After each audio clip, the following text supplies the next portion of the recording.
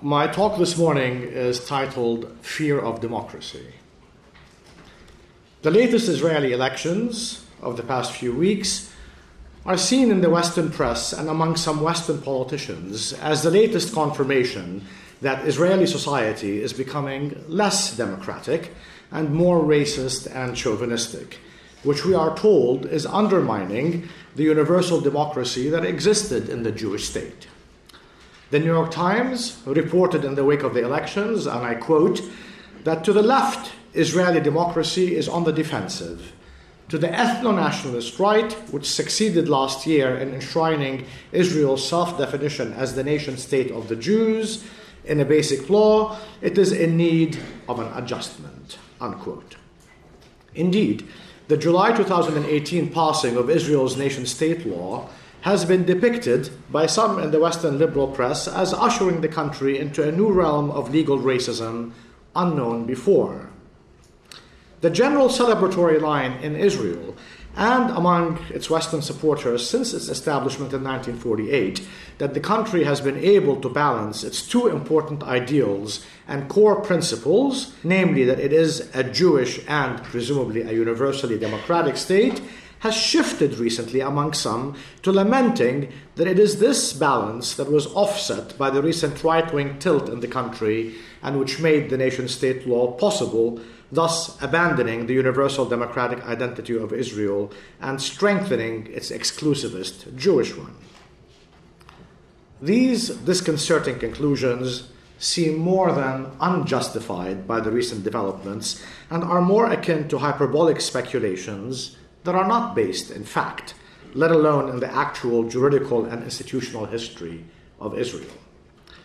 In order to offer a more accurate assessment, we need to examine the Zionist movements and the Israeli state's historical commitment to the two parts of this definition, namely the claim of the Jewishness of the state and the claim of its universally democratic nature, as well as the history of its claims and plans of what to do with the Palestinian population in its state to be.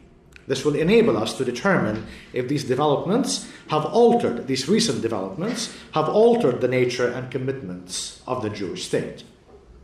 I will start with the early Jewish colonial settlers who belonged to the proto-Zionist organization Hovevit Zion, or Lovers of Zion, and who arrived in Palestine in the early 1880s. Having acquired Palestinian land purchased for them by Baron Edmund James de Rothschild and Kalonimos Vysotsky, the Jewish colonists set on to expel the Palestinian peasants off the land that they had purchased, as their purpose was not to establish universal democratic agricultural or socialist settlements, as is often claimed, but to establish exclusive Jewish colonies. Theodor Herzl, the father of Zionism, devised plans on what to do with the Palestinian native population once the Jewish colonial settler project was launched. In his 1896 foundational pamphlet, Der Judenstaat, or the State of the Jews, he cautioned against any universal democratic commitments and advised, and I quote him, that an infiltration of Jews is bound to end badly. It continues till the inevitable moment when the native population feels itself threatened and forces the government to stop further influx of Jews.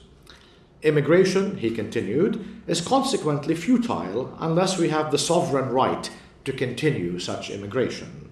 End of quote. In his private diaries, Herzl had more elaborate plans of how universal democracy can be avoided in a future Jewish state in favor of racial and religious exclusivism. The Jewish colonists, he wrote, should, quote, try to spirit the penniless population across the border by procuring employment for it in the transit countries while denying it any employment in our own country.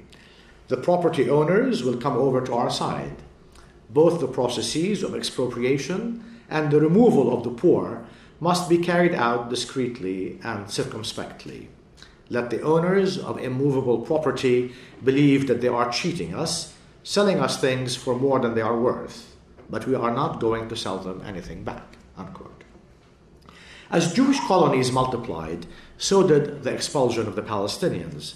so much so that Polish agronomist and colonist Chaim Kalwaryski, a manager of the Jewish Colonization Association, as it was called, reported in 1920 that as someone who had been actively dispossessing the Palestinians since the 1890s, and I quote him, "The question of the Arabs first appeared to me in all its seriousness immediately after the first purchase of land I made here.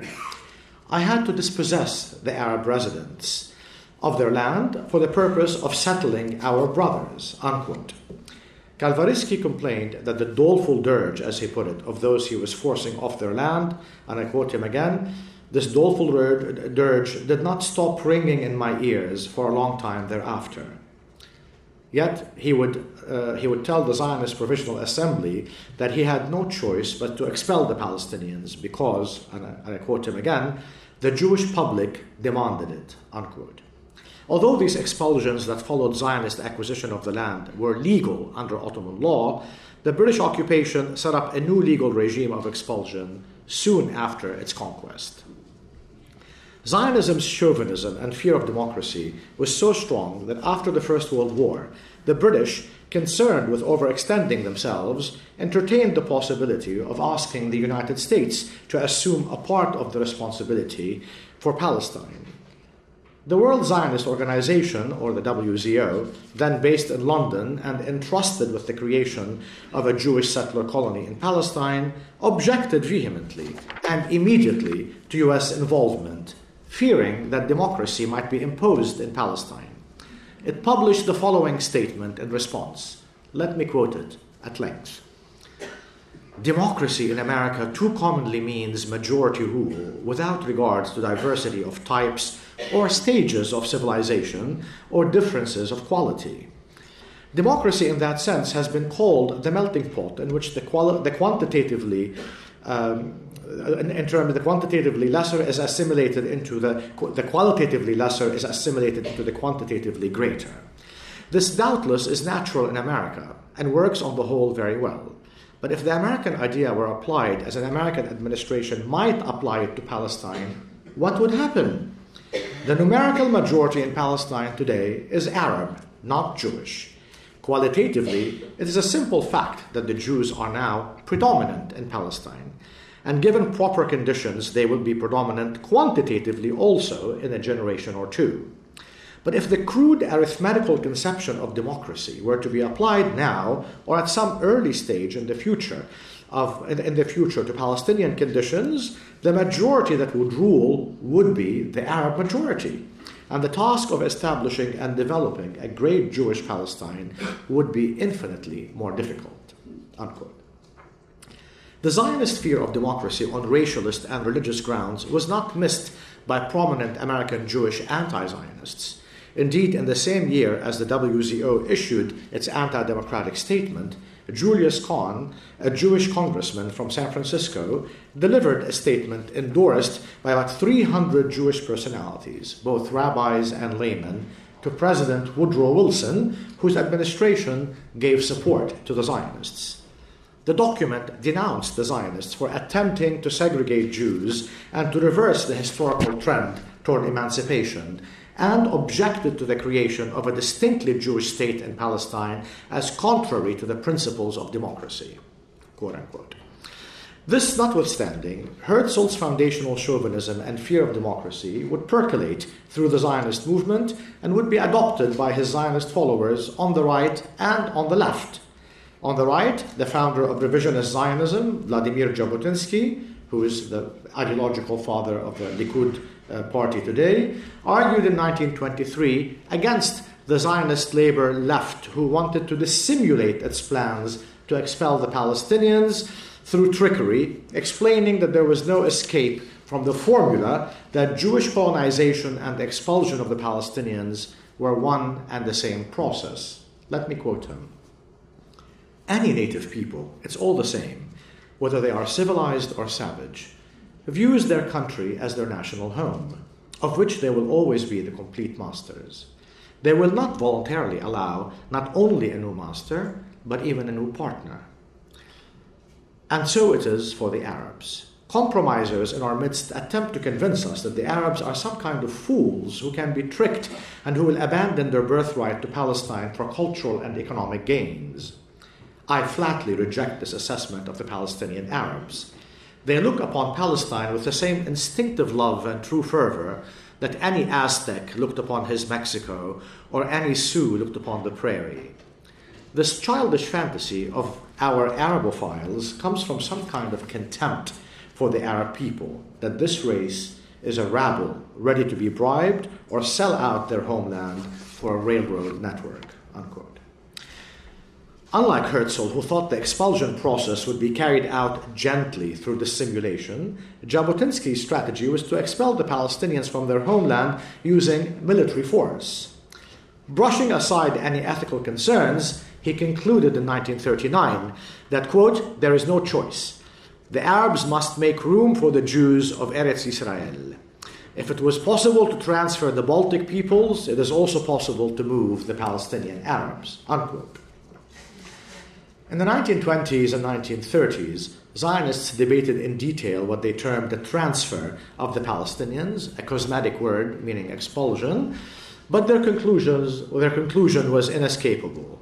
Concurring with Jabotinsky, David Ben-Gurion, the mainstream leader of the colonial settlers, declared in June 1938, and I quote, I support compulsory transfer. I do not see anything immoral in it, unquote. His statement would follow the policy adopted by the Jewish Agency, the main Zionist organ at the time in charge of advancing Jewish colonization of Palestine, which set up its first Population Transfer Committee in November 1937 to strategize the forceful expulsion of the Palestinians. The Zionists set these transfer committees, however, after the British conquerors of Palestine sought to make the Zionist vision a reality, when the British issued the Peel Commission report in 1937 during the re-invasion of the country to put down the Palestinians' great anti-colonial revolt launched in 1936.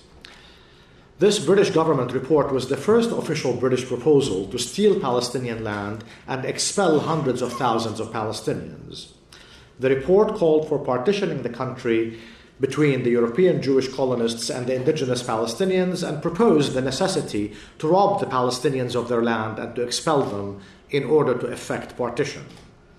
The report cited as precedent the 1923 Greek and Turkish population exchange, as they put it.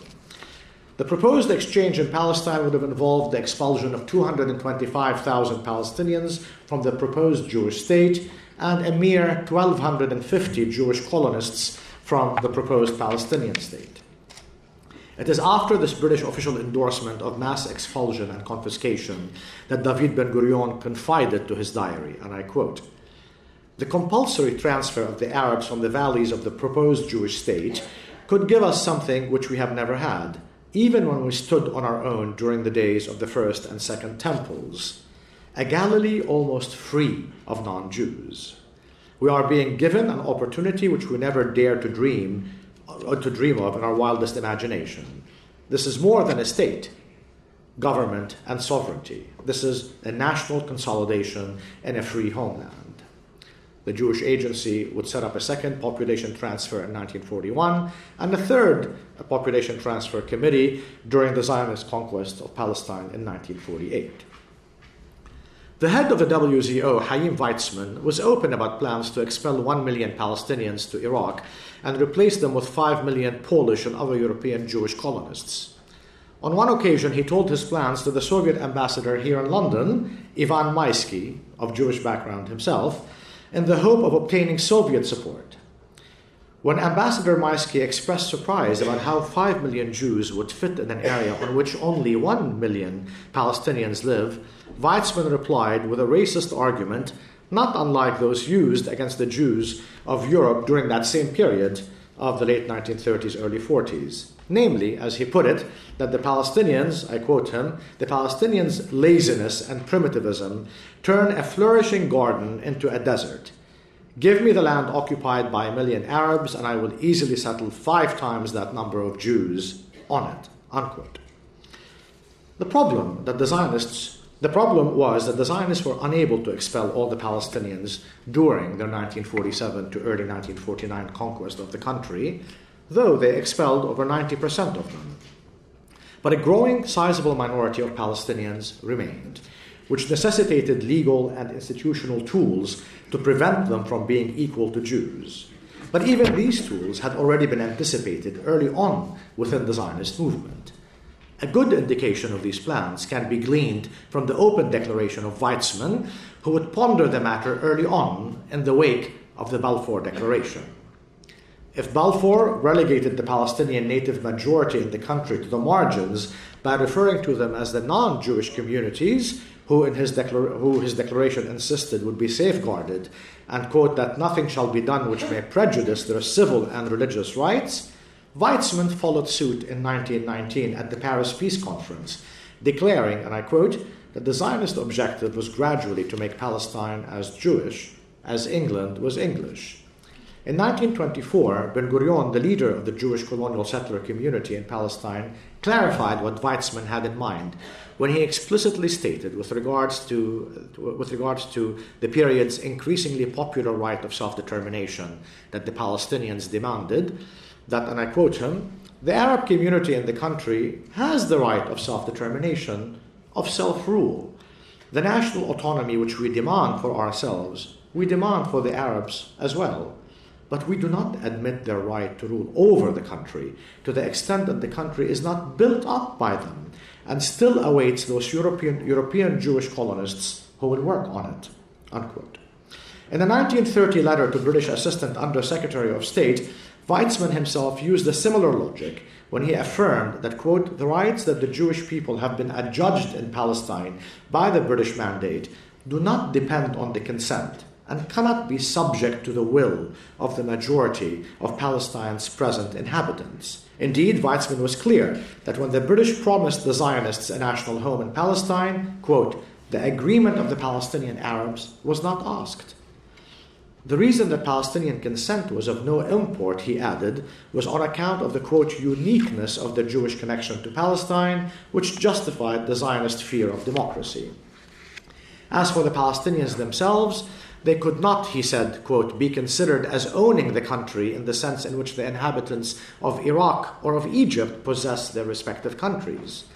To grant them self-determination or self-government or a legislative assembly would be to assign the country to its present inhabitants, he added. The horror. He agreed that the Zionists would have no problem with the Palestinians being given self-governing powers over, quote, Arab education, hospitals, religious and cultural institutions for the Muslim and Christian communities, etc., unquote. But not over the future of the country or the Jewish colonial settlers, as this would contravene the racialist chauvinism of Zionism and its fear of democracy, which he had envisioned for Israel. But even this modicum of rights was far too generous for the Israeli state once it was established in May 1948. The first sovereign act the state took was to extend the British mandatory security regulations, first enacted in 1937 against the Palestinian Arabs for the express purpose of, quote, the suppression of mutiny, rebellion, and riot, but which after 1945 were deployed under the appellation Defense Emergency Regulations against the Jewish colonists in order to quell massive anti-British Jewish terrorism during that period. The regulations effectively declared martial law in the country. They were so draconian that Yaakov Shapira of the Jewish Bar Association in Palestine and future Israeli Attorney General and Minister of Justice declared in February 1946 that, quote, even Nazi Germany did not have such laws and that no government is entitled to enact legislation of this kind, unquote. But out of fear of universal democracy and for the purpose of ensuring racial and religious privileges for Jews, Israel adopted the British emergency regulations for use against the remainder of the Palestinian people whom it could not expel and had to accept as unequal Israeli citizens. The regulations were the legal basis of the military government that the Israeli state imposed on its Palestinian citizens from 1948 to 1966, and again for a short period in 1967, and were also the basis for its military occupation of the West Bank and Gaza. After the establishment of Israel, the country as a good number of you know, legislated upwards of 65 laws that ensure Jewish legal privileges and discriminate against non-Jewish citizens. Half of these laws were legislated after the year 2000. The early laws include, of course, the Law of Return of 1950, the Law of Absentee Property, also the same year, the Law of the State's Property of 1951, the Law of Citizenship of 1952, the Israel Lands Administration Law of 1960, the Construction and Building Law of 1965. More recent laws include the 2003 temporary law banning spouses of Palestinian citizens of Israel who hail from the occupied territories from immigrating to Israel or acquiring Israeli citizenship. The 2018 nation-state law, about which I will have more to say on the first panel, is more of the crowning effort of these laws rather than a deviation from them. For any racially exclusivist and supremacist movement, demographics are an essential element. As we saw, the project of emptying Palestine of its native Arab population was the declared goal of the Zionist colonial settler movement since its inception. However, its inability to fully execute this plan necessitated these anti-democratic measures.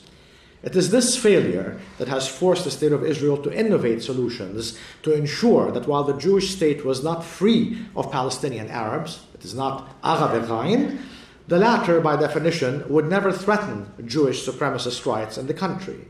Indeed, prominent Israeli Jewish historian Benny Morris put it this way when I debated him on this question more than a decade and a half ago. He said, Israelis, Zionists, throughout the history of Zionism, would have much preferred Palestine to be empty of Arabs, with therefore no need for Jews to be supremacist over anybody. Unquote. Fear of universal democracy would be best articulated by Israel's able foreign minister, Abba Eban, born in South Africa under the name Aubrey Solomon, who expressed in a speech he gave on July 31st, 1972, at the 10th anniversary of the annual conference titled Dialogues, held in Israel and sponsored by the American Jewish Congress, which discussed whether one is better as a Jew if he lives in the United States or in Israel, quote unquote. That was the topic.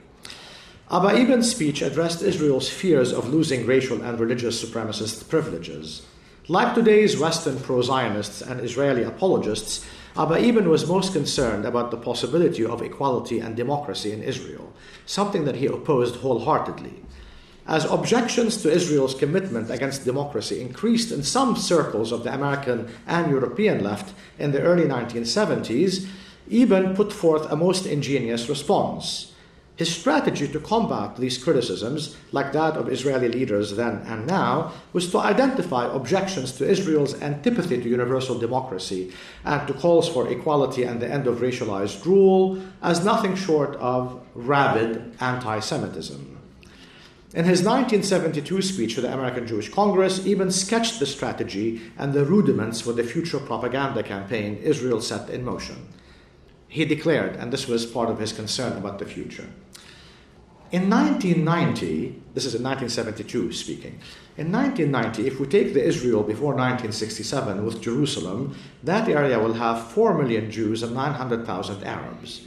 But if we look at the situation in 1990 within the present ceasefire lines, then according to the statistical evidence that our cabinet has received, and which has in any case been published, there will be an immigration of at least 500,000 Jews for every year, 50,000 Jews for every year until then.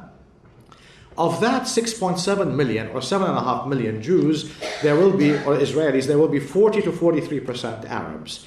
The destiny of such a society will not be the subject of Jewish decisions, because a 40% Arab minority will in effect constitute a majority, because our 60% Jewish population is a pluralistic population. It reaches its decision by controversy, not by consensus. Therefore, on any issue on which Jews are divided, the Arabs will decide. If we decide on a unitary state, there will have to be free and equal rights. Whatever you say of that society, it will not be Jewish, unquote. Eban's propaganda strategy was clear in his speech. He affirmed, and I quote, that recently we have witnessed the rise of the new left, which identifies Israel with the establishment, with acquisition and smug satisfaction, with in fact all the basic enemies against which its assault is waged. Let there be no mistake. The New Left is the author and the progenitor of the new anti-Semitism. One of the chief tasks of any dialogue with the Gentile world is to prove that the distinction between anti-Semitism and anti-Zionism is not a distinction at all. You're probably familiar with this argument more recently. Anti-Zionism is merely the new anti-Semitism, he declared. And I continue with his words. The old classic anti-Semitism declared that equal rights belong to all individuals within a society except the Jews.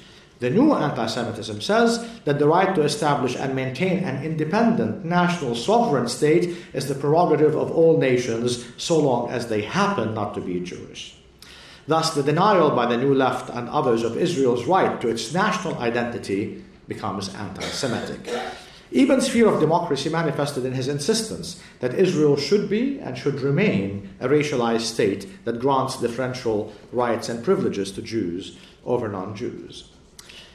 Clearly, racist talk about the demographic threat that the Palestinians constitute for a Jewish supremacist Israel is not limited to the right-wing Israelis or the Israeli Jewish right wing more generally, who have garnered majority support among Israeli Jews for many decades, but are also voiced by liberal and leftist Israeli Jews, as the Abba Eban speech clearly demonstrated.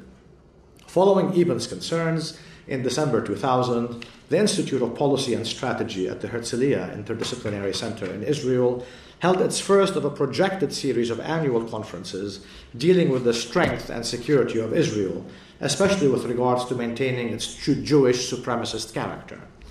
The main points identified in its report was the concern over the numbers needed to maintain Jewish supremacy in the country. Quote, "The high birth rate of Palestinian citizens of Israel brings into question the future of Israel as a Jewish state.